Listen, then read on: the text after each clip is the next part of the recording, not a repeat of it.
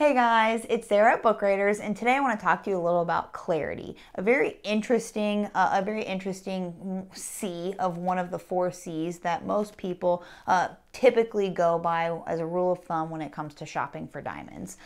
In my expertise and my experience, clarity is one of the more subjective grades, and from a consumer standpoint can be very difficult and tricky to navigate.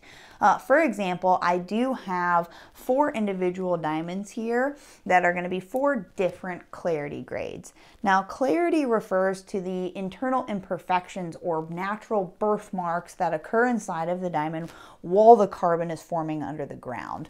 The one all the way here on the left is going to be a VVS clarity grade, so one step away from being considered internally flawless, a very pure and very rare diamond. Right next to it is a VS, very slightly imperfect.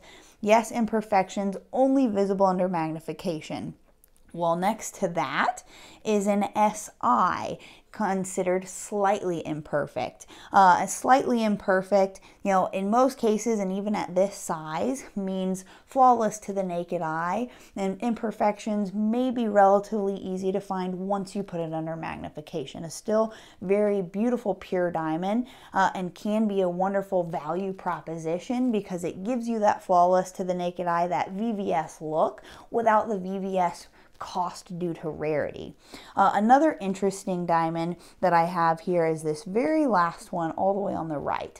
Now, graded as an I1, which means imperfect. There may be imperfections visible to the naked eye, but because of the nature of the specific imperfections in this particular diamond, this diamond happens to be virtually eye clean.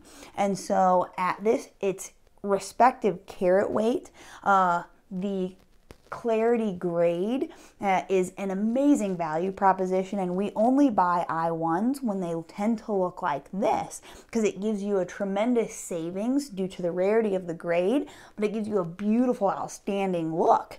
Now, I don't know where I was going with that. I'm sorry, I lost